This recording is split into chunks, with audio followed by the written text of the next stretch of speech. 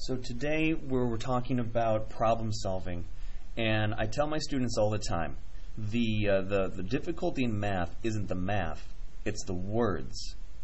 Oftentimes students think that they are not good at math because of word problems, and this is not so much an exercise in math, but it's an exercise in reading and getting the math out of the words. Now, particularly today, we're talking about a problem-solving skill, deciding if we need an estimated answer or an exact answer. So we have to decide whether or not from these word problems we need to estimate or find an exact number. Now these are two different problems. One requires you to estimate and the other to find an exact answer. Now in problem A, this problem reads, Britta's school district planted trees to celebrate Arbor Day. The high school students planted 1,536 trees. The elementary students planted 1,380 trees. About how many more trees did the high school students plant? Now I'm going to tell you right now that the one thing that you need to have noticed is this word about. I'm just going to give it to you because that is the key word that you need to know.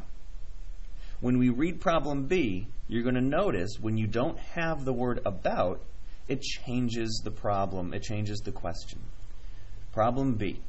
Students in grades 2 and 4 wrote 61 stories to celebrate Author Day at their school.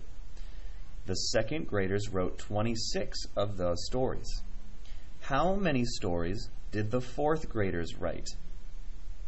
Because the word about does not appear, you have to find out exactly how many stories the fourth graders wrote.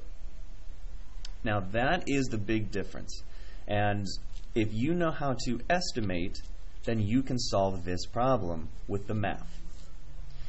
And if you know how to add and subtract, then you can figure out this problem to find the exact answer.